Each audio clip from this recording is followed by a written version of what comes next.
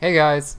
Today I'm going to be going through what I believe are the 10 most important intermediate or advanced F2L cases to learn. These are some of the cases that aren't necessarily intuitive the first time you see them, and can be helpful tricks to solve different cases from certain bad angles or to do edge orientation. Anyway, let's get right into it.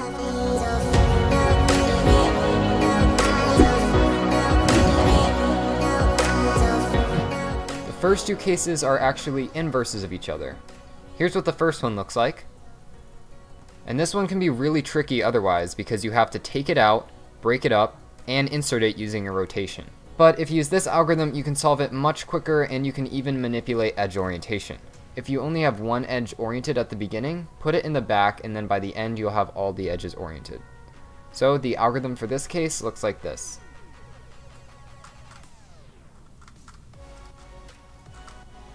And quickly, this next case is the inverse of the previous one, and in order to manipulate EO, you put your one oriented edge on the left. Here's what the algorithm looks like slowly.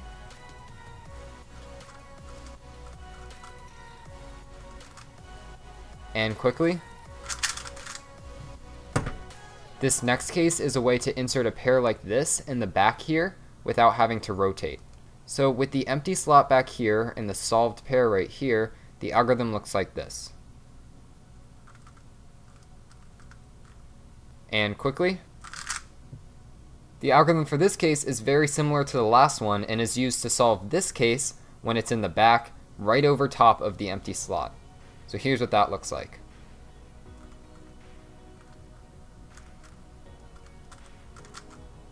And quickly, this case can be very difficult without a specific algorithm for it because solving it intuitively you have to break it up and then rotate it to insert.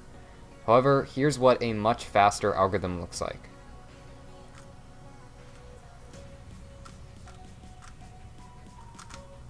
And quickly,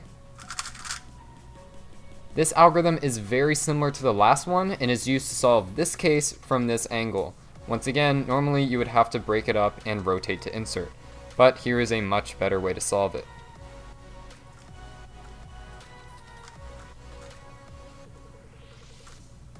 And faster.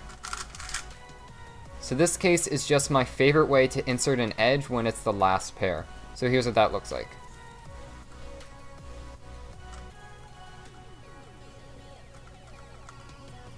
And quickly.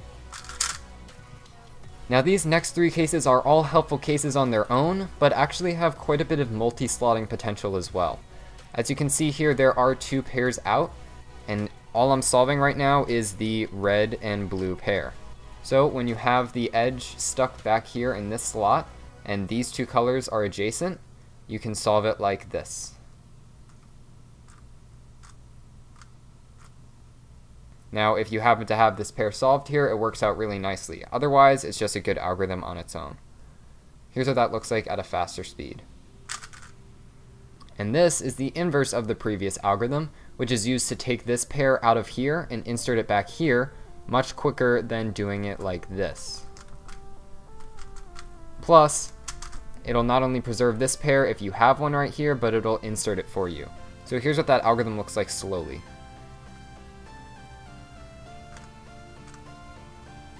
And quickly. Now this one isn't that hard to figure out, but I figured I'd include it in here because I do use it a lot, especially when multi-slotting. Here the blue and red pair is broken up, and so we can take it out like this and then insert it, but we can actually save a few moves just by not bringing this back down. So here's what the actual algorithm looks like. And of course, it also solves the pair back here. So those are the 10 most important F2L cases to learn in my opinion. I really do think that learning all of those will help your solving, but also learning how to manipulate them and use them in cases unlike the ones that I showed here can help you get even faster. So that's it for this video on the F2L cases that I wanted to show you. Thanks for watching, and I'll see you in my next video. Bye!